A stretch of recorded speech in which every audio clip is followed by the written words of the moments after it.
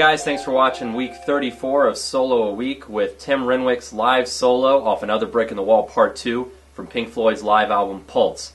Renwick was the touring guitarist for Pink Floyd in the early 90s on their Division Bell tour, and if you listen to the CD version of Pulse, you're going to hear this solo. If you watch the DVD, there's a slightly different version. I really love Renwick's style of playing. I hear a bit of a Jeff Beck influence in there with his whammy bar usage and also with some really tasteful tapping licks he does on the DVD version of the solo. And I think his style really complements David Gilmour as well. If you listen to the album, Gilmour plays the standard Another Brick in the Wall solo with a little bit of a live variation, and then Renwick comes in with this one after a great bass riff on the CD. So you guys should check that out. Here comes the lesson on how to play this solo.